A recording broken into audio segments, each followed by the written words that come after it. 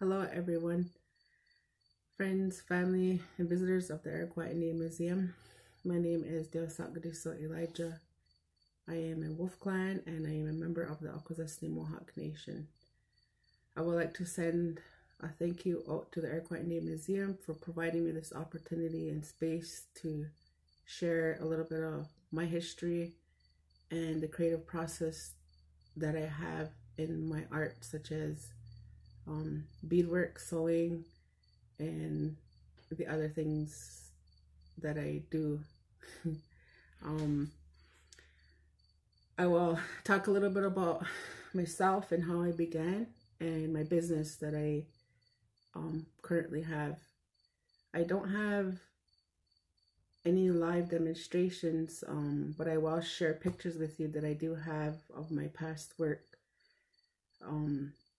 And as I talk, I will show a picture and share the story of it and how it became. The only thing that I do have is moccasins that I'll show you also in the end. So this is my first time and I am quite nervous, so please bear with me. I might stumble, and I have rocks that I'm rubbing, so if they fly out of my hand, don't get scared. So I was actually asked by the Iroquois Indian Museum to do a live demonstration of my work at their event that they were hosting this past August, but due to the corona and the pandemic being declared, it was canceled. So we were, in replace of that, we were given this opportunity to do a recording and send it in, so they will be sharing it on the page. So hopefully, you know, it's a good video and you've learned something. But as I mentioned before, I am a business owner, and the name of my business is Shaking Needs Designs.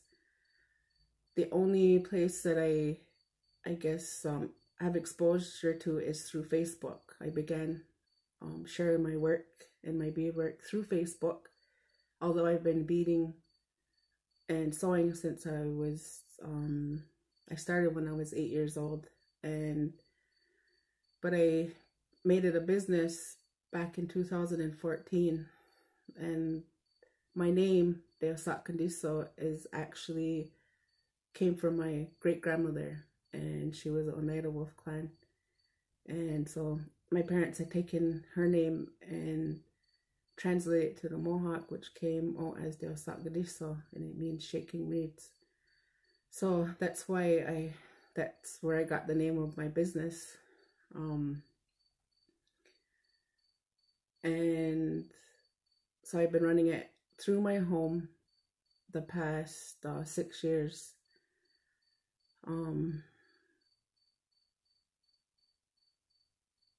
My mother and my grandmother supported me a lot in picking up this scale.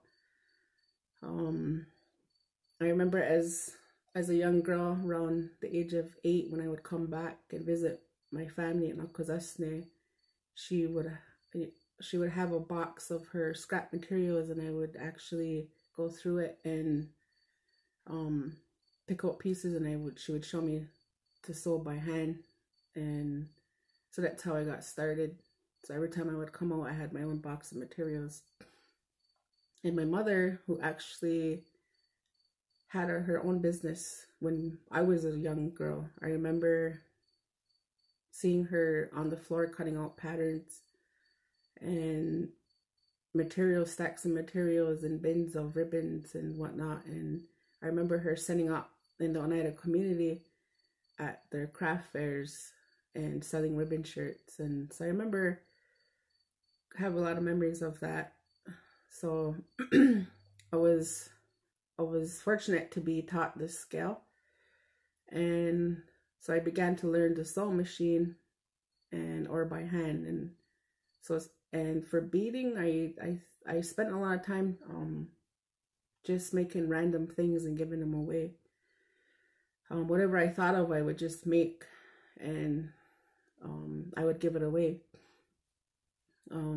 So when it came time to actually doing a business and selling my work, I didn't want to do it because I always felt like I was selling myself, and I wasn't comfortable with the whole idea, but I just kept being encouraged by my mother and my grandmother. So being a single mother and having young children, it was a good opportunity to start sharing my skill with people. So that's what kind of encouraged me to start it. This past November, I actually was a part of the Passion for Fashion show that was held in Wasena, New York, and I actually put myself out there for the first time and put a face to my name, because like I said, I only shared it through Facebook, so people didn't know who I was.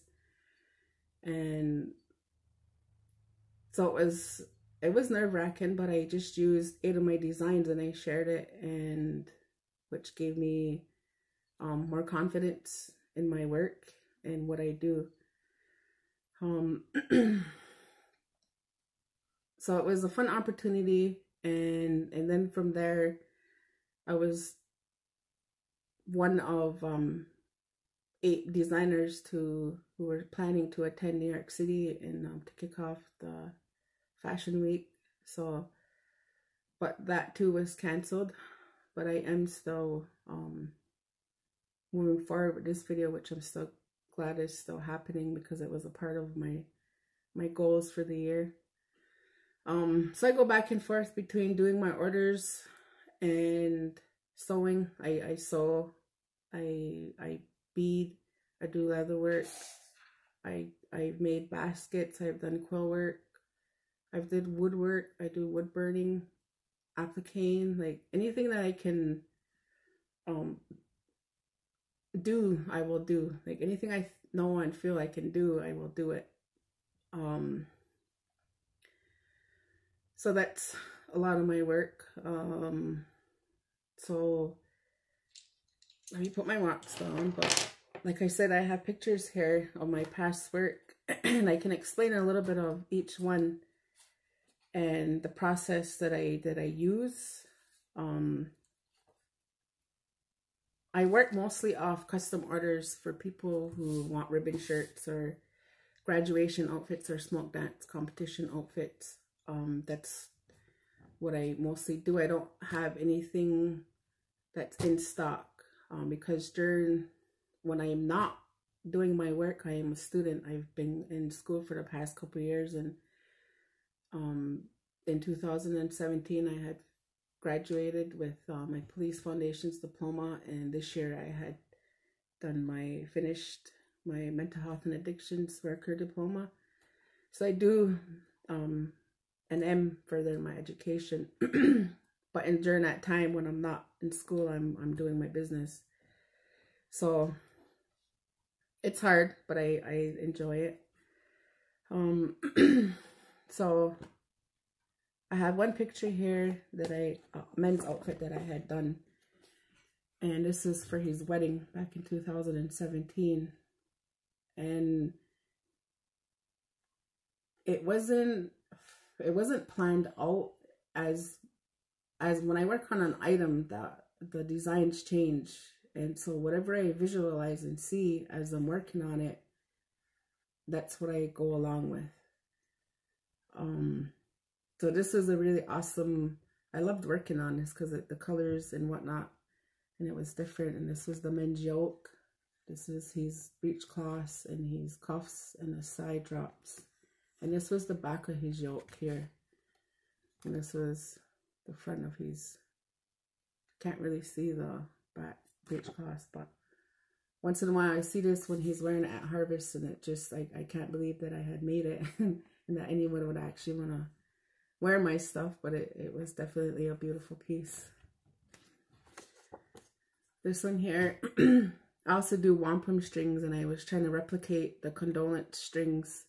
I still have it, and it was the first time, and I was reading up on it and researching it and learning about the strings. And I plan on making a display for it, which is still a work in progress. This one here is a women's outfit, the skirt, and I used velveteen. That's what I work with usually, or a light canvas with the beads, and I did the ribbon on it, and I tacked down the flowers. So this yoke here, what I liked about it was that the yoke is reversible. It shows the front and the back and the cuffs, and that's what I like about doing yokes, because I have the choice and the space to do two different designs, and that way they can wear it any way that they want. This was done in 2017. And I have ribbon shirts. This is my son's hair. It was made of satin. One of those, I'm gonna make you a ribbon shirt and see what I come up with. And that was what it ended up turning out to be. But it is appliqued on here. Designs are appliqued. This one here was made for a medicine man / spirit guide, I guess, spiritual helper. He has seen my work in the past, and he just loved it, and he asked me to come up with a design. And it's weird because I actually dreamt of this design. I didn't even know the man, and I never met him, and I dreamt of it. So when he had reached out to me, I told him yes immediately, and he loved it. This was his own material that he had made, and it was given to him by a older woman who he was helping. And it's supposed to be the mountains, the sun. There's another women's yoke and cuffs. It's reversible. It can turn around or switch around, not turn around, switch around. Another girl's outfit, smoke dance outfit. There's the purse, yoke, skirt, and leggings. And this is myself here, and this was at the fashion show.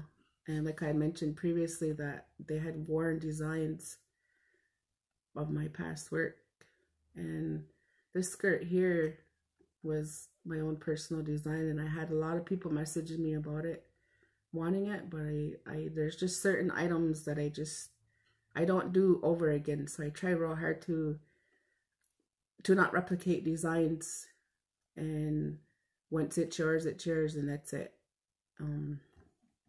So it's kind of hard when people say, well, I want that, and I don't like saying no, but I do explain to them that I don't do replica designs.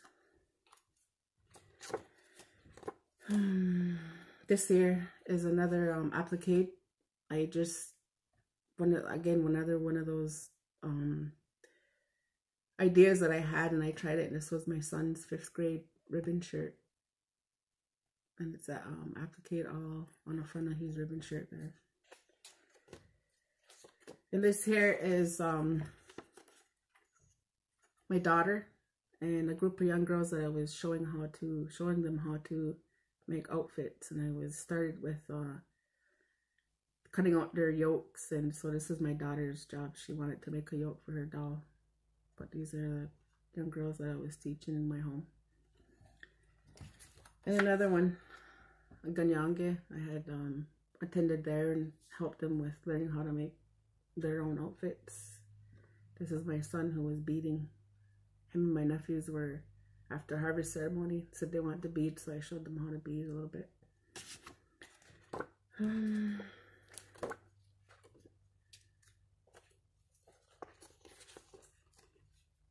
This is a yoke that I love this yoke. I didn't want to give it away or sell it, but this was an order for a lady, and it just I can't even describe it. How pretty it is, beautiful it is. It's simple, but it was just awesome design.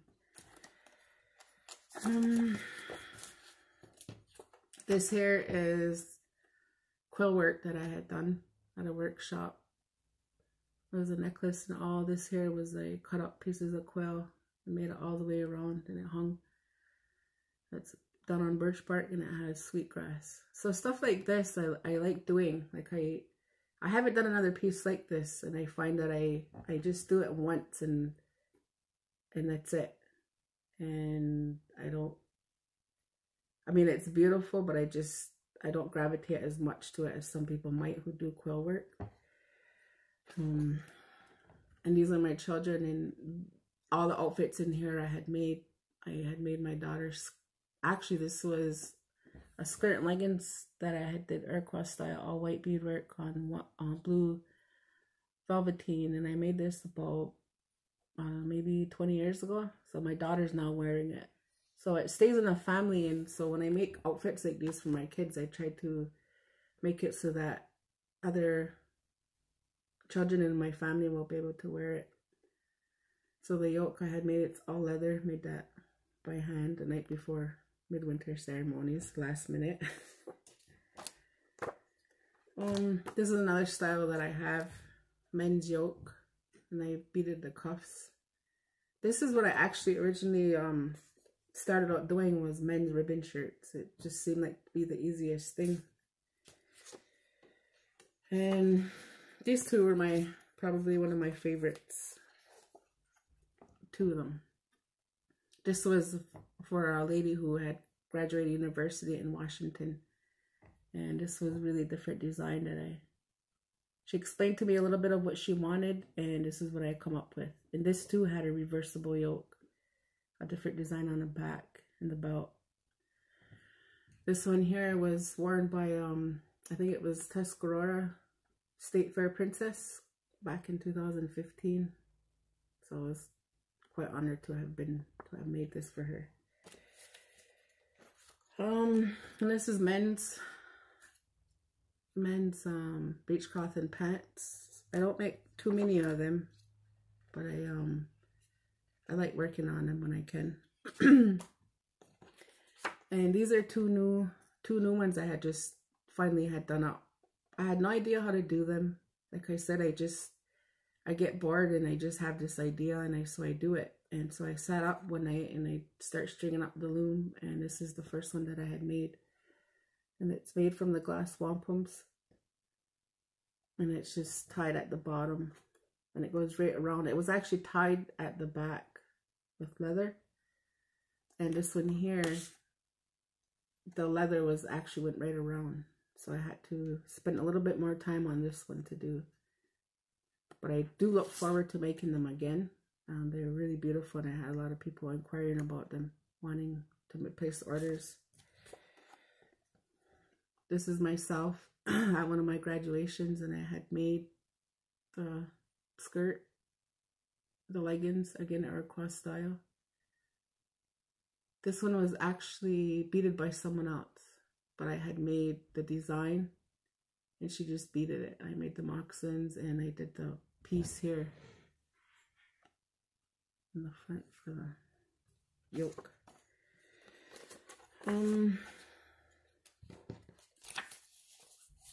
So here are some replica wampum belts that I had done about 15 years ago.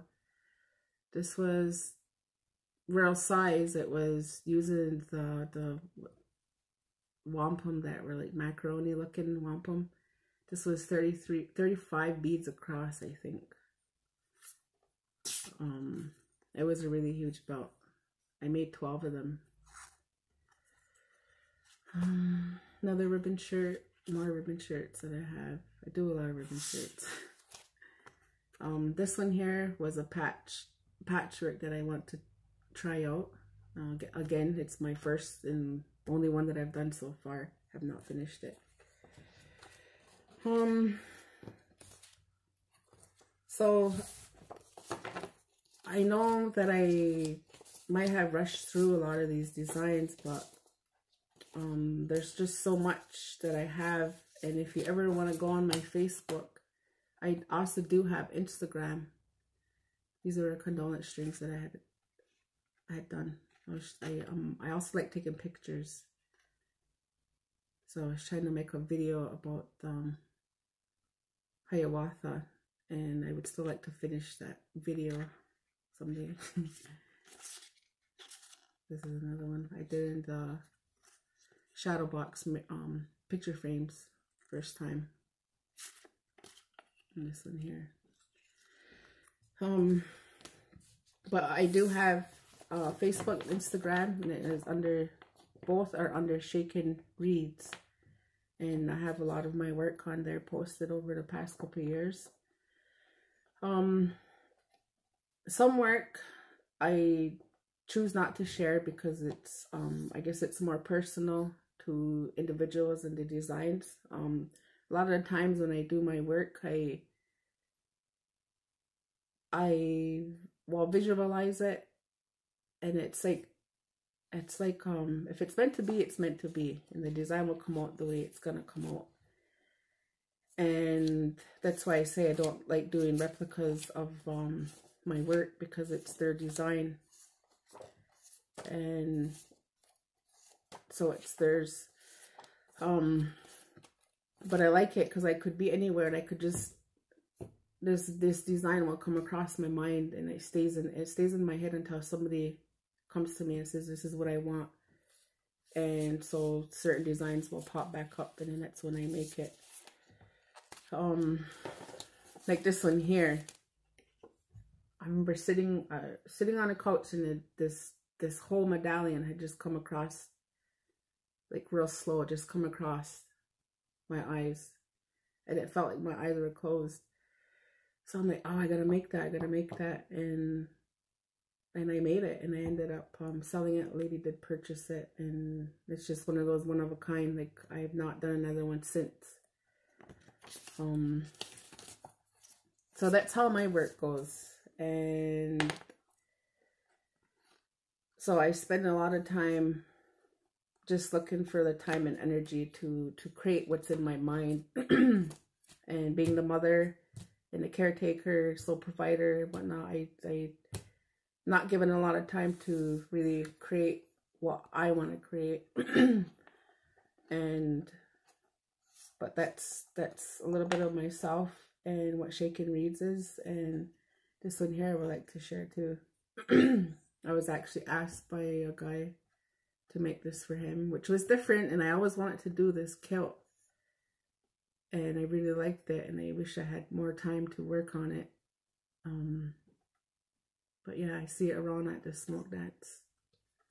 I'm smoke dancing in it. And this one here was went on a hat. It was a hat band. So I hope that, I don't know, what I had said was significant, and maybe inspires you to make something. Oh, but in the beginning I had mentioned I was making moccasins, and this here was the puckered toe, and it was the first time. Like, again, I find I do a lot of first time things, so just trying it out, like one of those, like, I'm bored, I have the time. So it's the first time that I'm doing this, and hopefully they come out and I can finish them and share them on my page. But if there's anything that interested you, or that you liked, or may want to order one day, you know, feel free to message me on Instagram or my Facebook page, and we'll see what we can come up with. I'm always willing to listen to what, your ideas, and help you make that come alive. So you don't go off for listening to me and taking the time out of your day to watch this video. All right, Anna.